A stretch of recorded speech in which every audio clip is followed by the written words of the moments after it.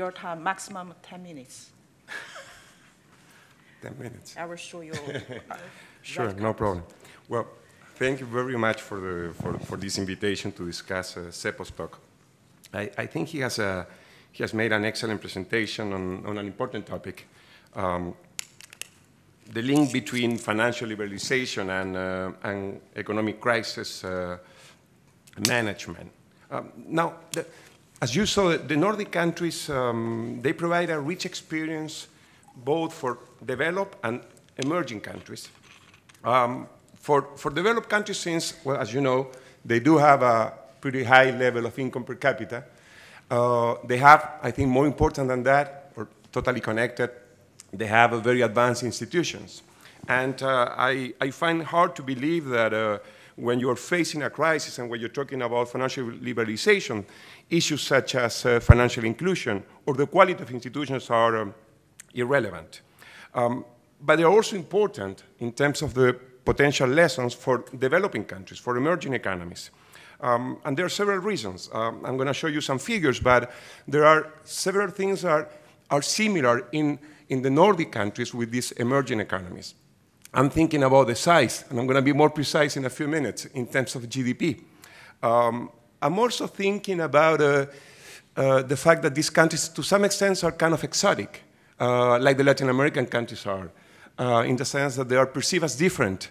And with differences, you have more liberty, more freedom to do things, but at the same time, you have this feeling of abandonment.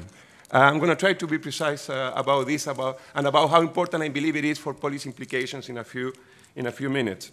Now, since I don't have a lot of time, and I like to talk, so for me 10 minutes is nothing, let me basically mention that, and since this is not a mystery novel at the same time, let me just in one line stress what I think is my most important point. Maybe I should say that if really bad things, and when I say bad things, I'm thinking about policy mistakes and market mistakes, happen in the Nordic countries, they can happen anywhere in the world, okay? So I'm going to try to be precise about what that implies in terms of policy implication and the type of concern which you have. Especially since you're talking about high human capital and very, very advanced institutions like the one that you find in other countries. Imagine in countries with low income per capita, low human capital, and bad institutions or at least imperfect institutions, to be more polite, as you find in Chile or in Vietnam. So let's talk about that in a few minutes. Now, before starting, and since I'm coming from Chile and I have the perspective of the Latin American countries with a focus in Chile, let me show you a few figures that compare the Nordic countries and some of these Latin American countries that I'm referring to. So just in 14 seconds. Several years, I don't want to start a discussion. I have Argentina and Brazil, to be not so chauvinist, but I'm going to just talk about Chile. Go to the last column to your right, 2013. Size. None of these countries is really large. I mean, none of these countries, let's leave Brazil aside, is even 1% of GDP in the world. I'm trying to say that we're not so important. No matter how rich we are, we're not so important for the rest of the world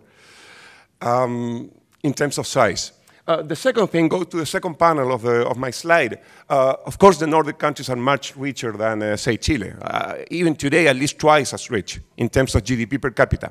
The third thing that I want to say from this table is that when we're going to compare crises, like the ones they had in the 90s in the Nordic countries, in the early 90s, look at, these are current dollars numbers, but I mean, you see what my point is. They were rich enough at that time, at least in comparison to the rest of the world in those years. The crisis in Latin America happened in the early 80s. So it happened when these countries were much poorer. And as I said before, it's going to be very different to face a large crisis, especially a financial crisis, when you have a lot of challenges that you don't have when you're rich. And when not being rich implies to have bad institutions at the same time, and credibility has something to say about these things.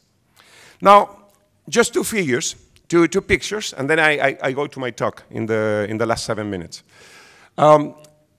So the crisis that Seppo was referring to happened in the crisis happened in the Nordic countries in the early 90s, in Latin America in the early 80s. I just called T 2 years before the crisis, 1980 for Latin America, the dot line for the 3 countries that I mentioned. I'm referring to Chile now specifically, and the straight lines for the Nordic countries, at least the one that Seppo was referring to, where T is 1989. Just, I don't want to get into a discussion. So, see what happened in T+2, where the crisis started, either in 1982 in Latin America or 1991 in the Nordic countries, you see this huge fall. I mean, these are drops in GDP of something close to 15%. We were talking about this yesterday.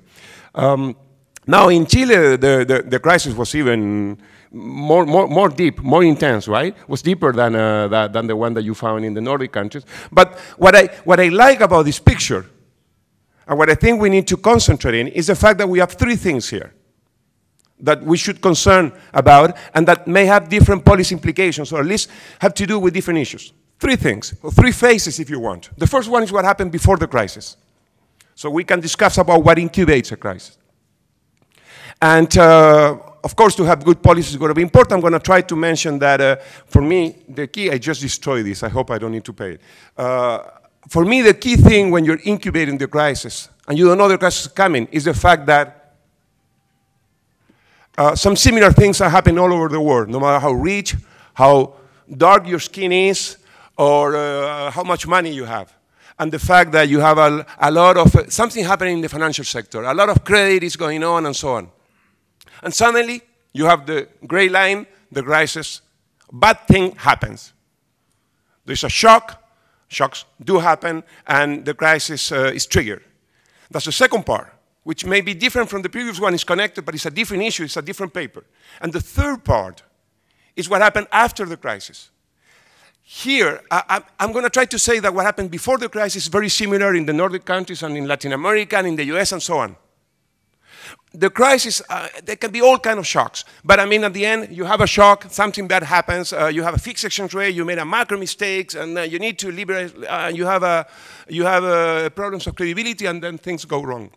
Or maybe something wrong happened overseas. Maybe the URSS disappears and you have problems with your exports, or maybe you have a German unification and you have problems with your interest rate, or maybe Reagan is in charge of the US and raises interest rates, and you had a lot of debt before and with flexible interest rate in Latin America, and then you need to use all your export to pay just the service of the debt. But what is also interesting, and this is the third paper, is what happened after, is the recovery. Because as this picture shows, recoveries can be very different. I'm going to just show you one picture in a few seconds. And I think the recovery also has a lot to do with the decisions that you make, and that's a lucky thing. I'm not so sure that the first part, the incubation of the crisis, is something we can control. I'm going to finish with that line in a few minutes. I don't have a lot to say about the trigger. We can talk about what you were talking about, problems, macro problems. But I think the recovery is something we have a lot to say. Let me just mention that, and this is based on the kind of things I have worked on, that productivity is going to be key in the recovery.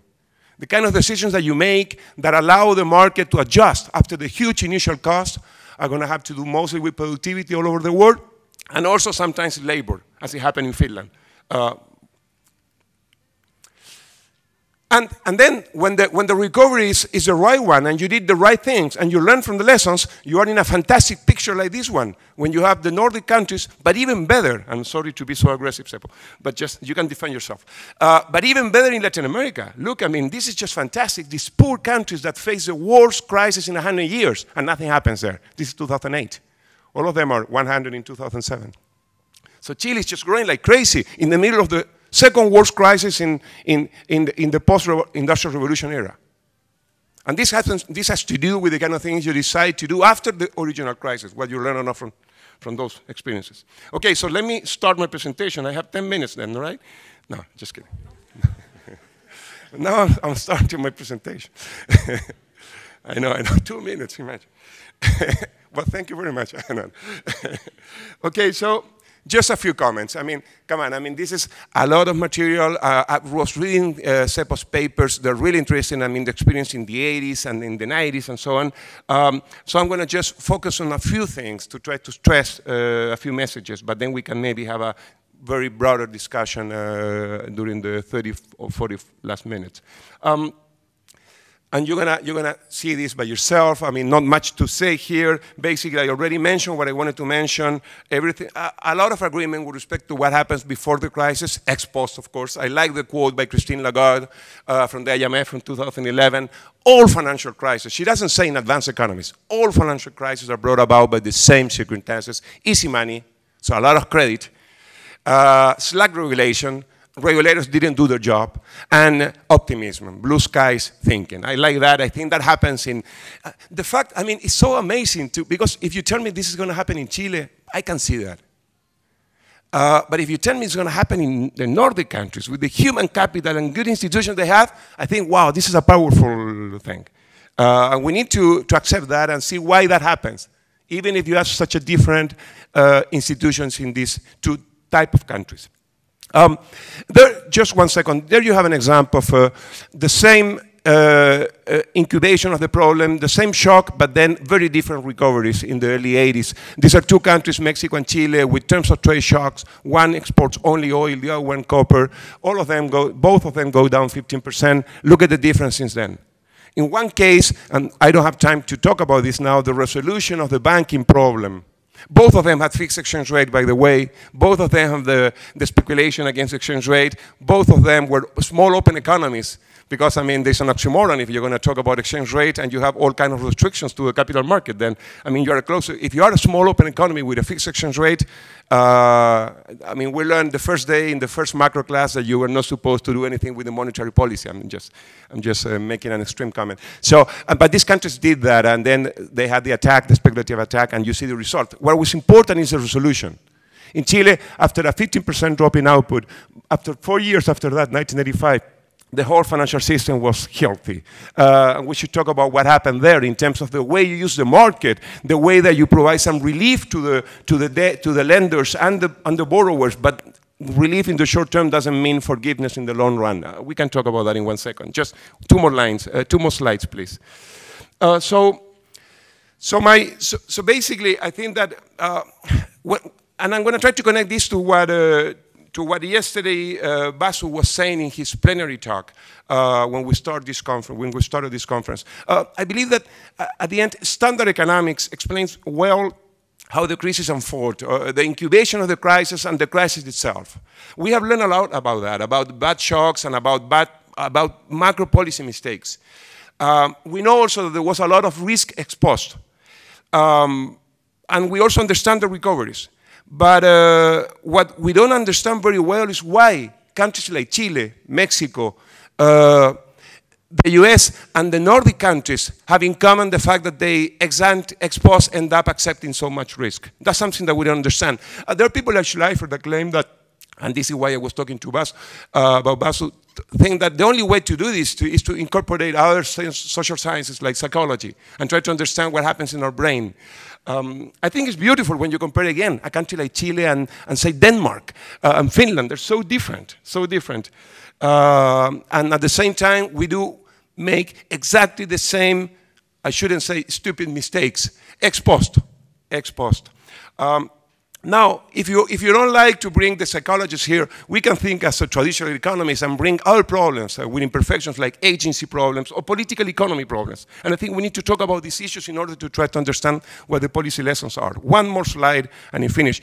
We talked yesterday night when we were having the beautiful party about this. And he mentioned that separate today. There is a fifth Nordic country, which is Iceland, and there are some interesting things to learn about Iceland, especially since Iceland is so small and is exotic. And I finish in 1 second. And the fact that at least ex post, you realize that no matter how important macro is, no matter how important to understand shocks is, at the end, I believe that even though it's not sufficient, a clearly necessary condition has to do with a strong and strict financial supervisory authority, with a strict prudential regulation. That's something that you cannot forget. Let me finish. You see, my last slide. Just as I said before, so that we can maybe talk a little bit further about the things during the next few minutes when you ask your questions. I believe that we do understand the key precondition, the strict prudential supervision. I think it's important to talk about the market. You mentioned that recoveries are important, but at the end, I believe, and I could be wrong, I just want to try to motivate the discussion, that given that these so different countries face the same problem, ex post, that has to do with this excessive risk-taking, if we really want to face this, we need to consider seriously to accept the trade-off of losing part of the contribution of these financial institutions in growth and making them simpler. I don't see another way until somebody teaches me something different. I believe that we need to move, and this is my final comment, after we learn what happened in countries like the Nordic countries and the Latin American countries, in terms of facing the same challenges, we need to move in the direction of accepting a second best, which is to have simple financial institutions to force them not to take the risk that they typically end up taking every 10 or 15 years. Thank you very much.